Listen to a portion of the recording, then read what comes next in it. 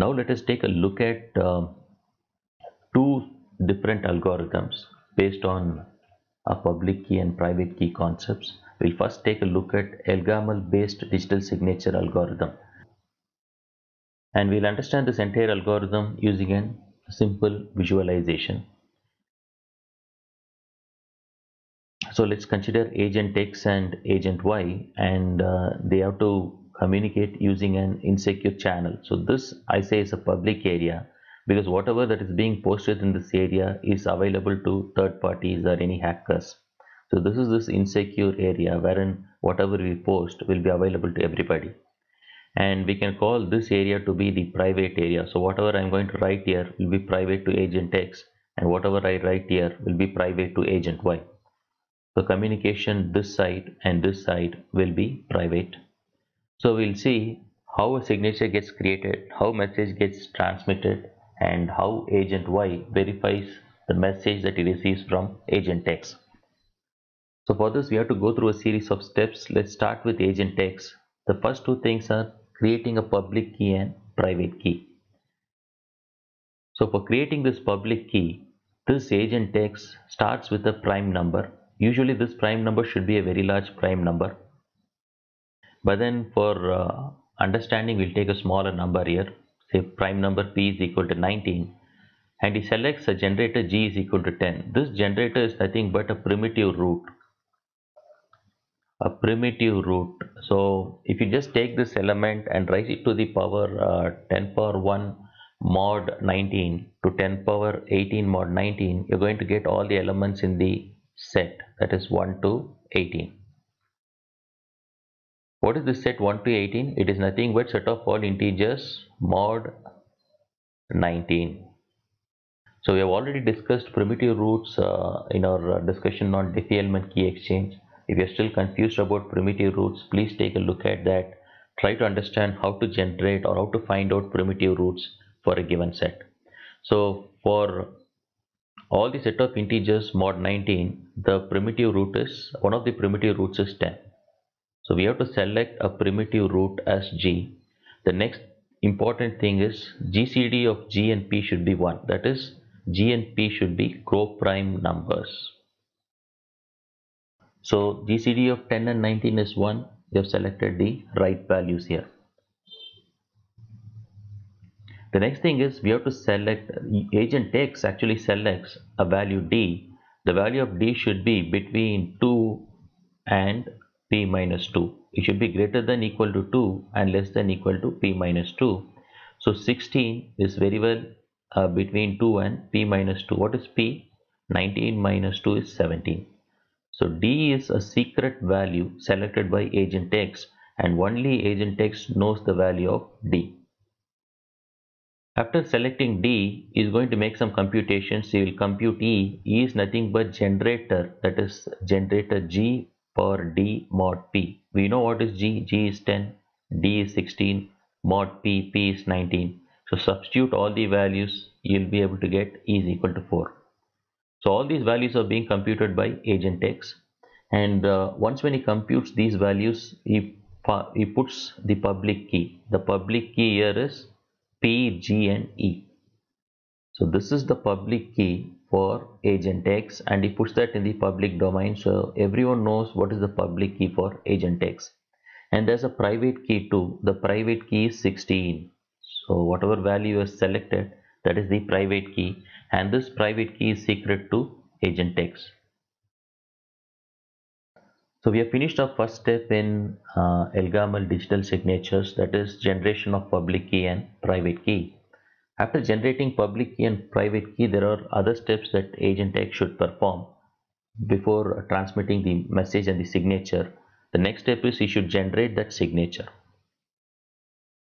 So let me go and erase all the ink on the slide. So what agent X has done, he has accomplished a public key and he has identified his private key. Now he has to generate the signature. Let's see how he generates the signature. So agent X wants to send message M. Let's assume message M to be a value 4 to agent Y. So what it means, agent X wants to send 4 to agent Y. but then he should generate a signature and attach it to this 4. We'll see how he does that. And one important condition here is this message that he has taken should be less than P, or P value is 19 here. The very first step he does is he takes this message 4 and feeds it to an hash function. So you can think of an hash function like SHA-512 or SHA-1 or SHA-2 series, and he feeds that to the hash function. Let's assume that it's just an assumption here. Say when you feed, it's actually when you feed 4, it's actually 4 that is coming in. So when you give in 4 to this hash function, the value that is coming in as output is 14. So this is the message digest or the hash value represented as M. After that step, he does few more steps. He selects K, which is a random integer, and K should be such that the GCD of K and P minus 1 should be 1. So what is P? 19. 19 minus 1 is 18. And let's assume that he selects K to be 5. So 5 comma 18 is 1. So the next step that agent text does is he selects a random integer K, and GCD of K and P minus 1 should be 1. And the value that we have assumed here is K is 5. After that, he is going to compute a pair of values y1 and y2. y1 here is nothing but generator for K mod P. We know what is G. G is 10. K we have selected it as 5. Mod P is 19. So y1 is equal to 3. You can compute this and check. Y1 will be 3. And he also computes y2. What is y2 here? Y2 is nothing but, this is the formula for y2. K inverse M minus D y1 mod P minus 1. So first thing is we have K. We know K mod 19, right? What he does is he takes K inverse mod 18. That is, he finds the inverse of K with respect to mod P minus 1, that is mod 18. Or else, to be very clear, let me erase this and explain it again.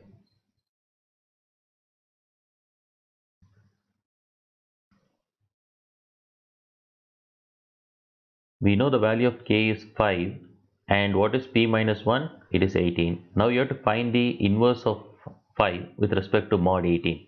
So that is K inverse. The inverse of 5 with respect to mod 18 is 11. So 5 into 11 mod 18 will be equal to 1. That is 5 into 11 mod 18 is equal to 1. So 11 is the inverse, modular multiplicative inverse. We have already discussed modular multiplicative inverse in our previous lectures. So using that, we find the modular multiplicative inverse of 5 with respect to mod 18. Here why we select 18 is the formula is K inverse mod P minus 1. P we already know it is 19. So after finding K inverse, what we are going to do is we'll substitute that in this formula, that is K inverse, that is 11 into M is the hash value we have achieved, minus D. D is the secret value, that is from the private key, right? We selected D to be 16. So this is the private key value. And Y1 is what we have computed here. Mod P minus 1, that is 19 minus 1 is 18. So when he substitutes all these values, he gets Y2.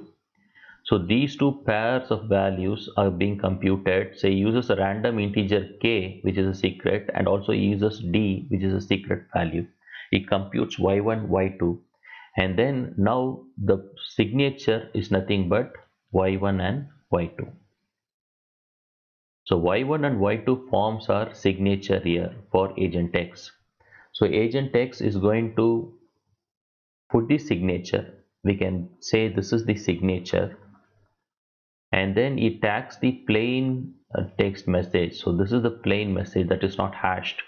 So this message along with the signature is now being sent to agent Y, and the task that is lying ahead with agent Y is you should verify the signature. You should somehow validate the signature. Only then you will know that the message has not been altered and it is coming from a valid source or an authenticated source. So we'll see how agent Y validates the signature. For that, he is going to perform certain steps. is going to calculate V1. How he calculates V1? It's nothing but G, generator G power M mod P.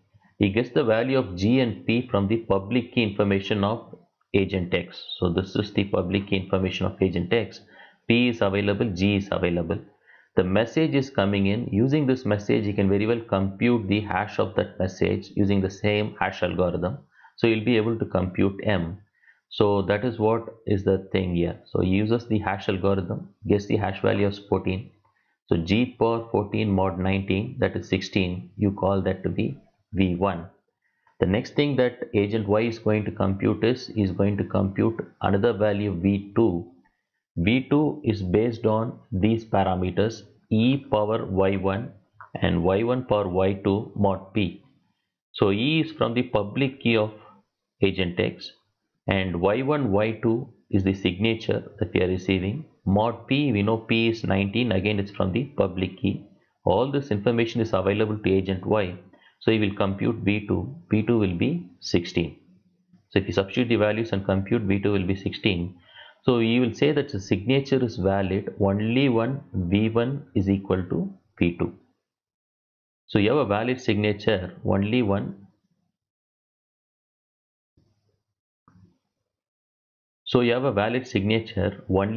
V1 is equal to V2. So that is the comparison he does. So that's how the signature gets validated, and agent Y can very well know that the message has been sent by an authenticated source and the integrity of the message is uh,